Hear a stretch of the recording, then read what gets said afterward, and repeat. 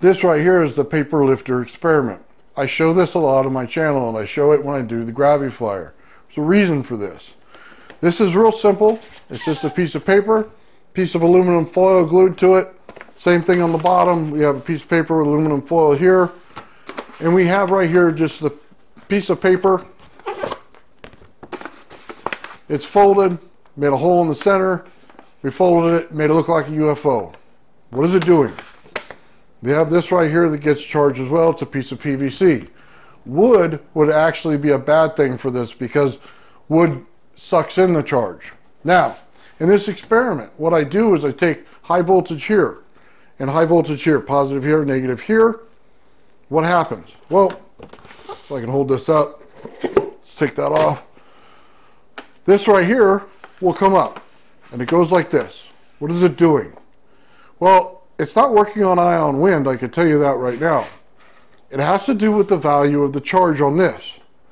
We are taking this from a simple part of the experiment where it's a moving item in between two fields, and we're making it charged. When we charge this, it then pushes against this piece here and creates a force. This force will now always be there because now, instead of this being just the dielectric, it has now become a charged part in this field. It now goes to a field that has more charges to it than the smaller one here. Therefore, we have force in one direction, and it'll always create force in one direction. You could put two of these on just a straight board here and then let them spin all day, just like T.T. Brown did. This is the understanding that he knew that most of us don't.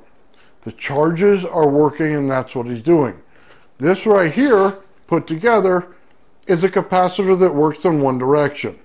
It now will take a field here, no field here, charge it in between and create this charge pushing on this charge, which creates force. You can take this and put it on a scale just like this and create force in a downward direction. This is a true understanding of charges when you do this experiment. It's one of the most revealing things you'll ever do if you ever wanted to get into static electricity. Now, you could take a Wilmhurst, you could take a Van der Graaf, you could take high voltage DC as long as you thin it out enough and get rid of most of the amps, and it still makes this experiment work. This experiment's not working on ion wind. The value of this right here, this piece of paper, is way too high of a value in weight than ion wind can ever do to lift it. If you've ever made an ion lifter, and again you have to make one to find out, if you overdo the weight, it'll never lift. There is a ratio there, and you cannot change that ratio no matter how much you want to until you get to the charged portion. At that point, you can change the charges in anything you want, and it'll create lift. Normally I'd end the video right here, but I thought I'd answer this question now. Can you get anti-gravity out of this experiment? The answer is no. Force is simply force. When you change the charges here, you're creating force in one direction. That will not equal anti-gravity. You must take a secondary force and add it to this. And what do I mean by that? Some kind of force that'll actually break the gravity, or a lifting force in itself.